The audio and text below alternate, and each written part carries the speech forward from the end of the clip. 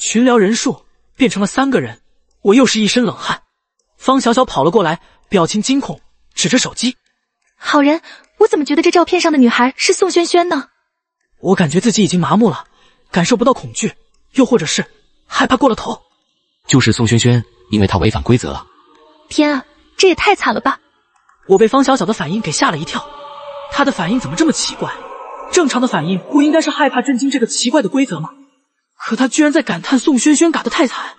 我有些疑惑地看向方小小，方小小注意到我在盯着她看，慢慢走到我身旁，面无表情，凑到我耳边，悠悠开口：“其实昨晚上我喂你的苹果是茶几上的。”我瞬间犹如晴天霹雳，脑袋一片空白。你知道你在做什么吗？方小小显得毫不在意。我知道啊，我在违反规则，而且我也吃了他的锤子呀。我心中1万只草泥马奔腾。你不害怕违反规则可以，但别搭上我呀！我压着自己的情绪，几乎快要崩溃。那你为什么要给我吃啊？方小小挑眉一笑，像个恶魔。一起试试呗，看看这个规则是不是这么邪门。我发疯似的逃回房间，待在房间里总没事吧？只要不出去。手机！刚刚太着急害怕了，手机好像还落在了沙发上。我又急急忙忙跑到客厅，在沙发上找，缝隙里找，可怎么也找不到。明明我记得就是放在沙发上的呀，怎么会不见呢？花盆，一定在花盆里。我把花盆里的泥土全倒了出来，疯狂扒拉着。手机可不能不在啊，万一要是出了什么事，我连求救的机会都没有。可是花盆里面什么也没有，完蛋了，我已经开始受到惩罚了。我回到房间，瘫坐在地上，难道只能听天由命了吗？我就这样在房间呆坐了一整个下午，宛如在等待死亡一般。方小小这个疯子，我不知道他在做什么，他可能和我一样在等着被嘎吧。我没有手机，不知道现在是什么时间，不过可以推测应该是晚饭时间左右，因为我有点饿了。我的房门被敲响了，我猛一抬头，心脏一紧。郝仁，我找到你的手机了，它掉在了沙发缝隙里。是方小小的声音。我的手机找到了，我有些惊喜，但我明明记得沙发缝隙我也找过啊，我怎么没发现？我打开了房门，方小小站在门口，她好淡定，一点也没有害怕的样子。她递给我手机，我伸手去接，却被她一把拉住了手腕。我想挣脱，却抽不出来。郝仁，我今天是骗你的，苹果不是茶几上的，我只是想开个玩笑。方小小可怜巴巴地看着我，眼神真挚又诚恳。开玩笑？生命时能随便开玩笑的吗？我猛地抽出手来，拿走我的手机，愤怒地瞪了一眼方小小。对不起，郝仁。这次就不追究你了，反正我只提醒你一句，那个规则真的很邪门，你最好乖乖遵守。房间门被我猛地关上，同时也松了一口大气，几乎精神紧绷了一整天。晚上我早早就睡下，不知道大概半夜几点，听见有人在轻轻敲门的声音，我被惊醒了。仔细一听，居然是在敲我的房间门。我缩在床头，有些害怕，死死盯着房门，生怕下一秒门就会被打开。郝仁，我有些害怕。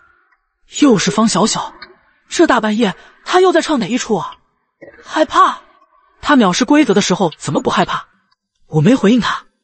郝仁，宋萱萱突然打了，好可怕，我好害怕，下一个会是我。方小小带着哭腔，听着有些瘆人。你不违反规则不作死，下一个就不会是你。郝仁，对不起，我又骗了你。什么叫做又骗了我？我以为方小小会接着说下去，结果他没有声音了。骗我什么啊？他话怎么说一半就不说了，让我才放松的弦又瞬间给紧绷了起来。方小小闹这一出，我又是一夜未眠。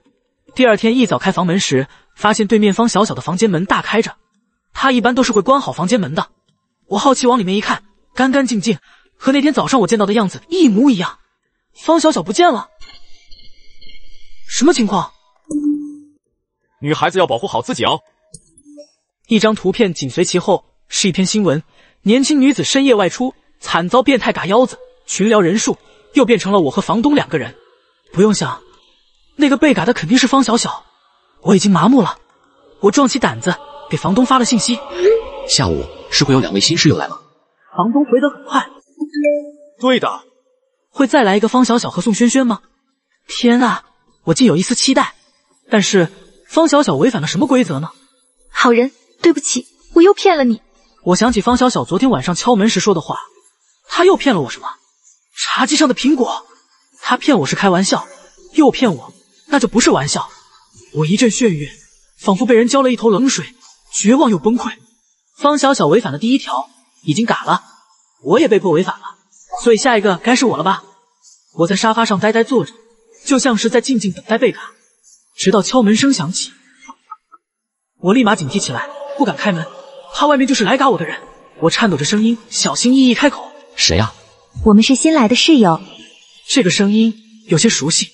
我打开门，门外站着方小小和宋轩轩，果然又是他们。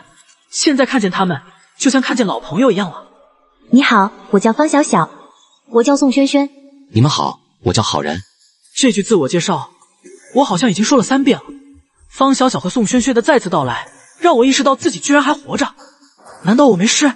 现在又要开启新的一轮了吗？如果真的按照方小小所说，他喂我的是茶几上的苹果，那为什么我现在还没有事呢？他们还是选择了之前的房间。我回到自己的房间，开始仔细思考回忆住进这间公寓后发生的诡异之事。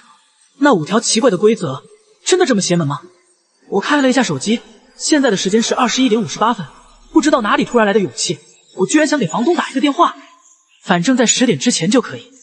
我拨通电话，这10几秒的等待如此漫长。喂，怎么了？我昨天不小心吃了茶几上的苹果，这算违反规则吗？